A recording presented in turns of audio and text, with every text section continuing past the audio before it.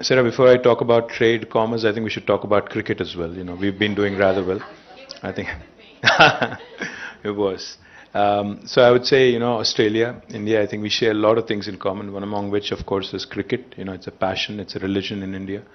And I don't think Indians have ever played better cricket than when we do against Australia. I think one of our own homegrown boys, VVS Lakshman, I think his best innings and some of his best knocks have been in Sydney, have been in Melbourne, have been on the land of in Down Under, and we just take a lot of pride in the way Indians have evolved, especially in cricket over the last few years, and I hope that our dominance over Australian cricket continues. No matter what happens in trade and commerce, no matter what happens in economics, I think it's important for Indians, to feel good about cricket. So thank you.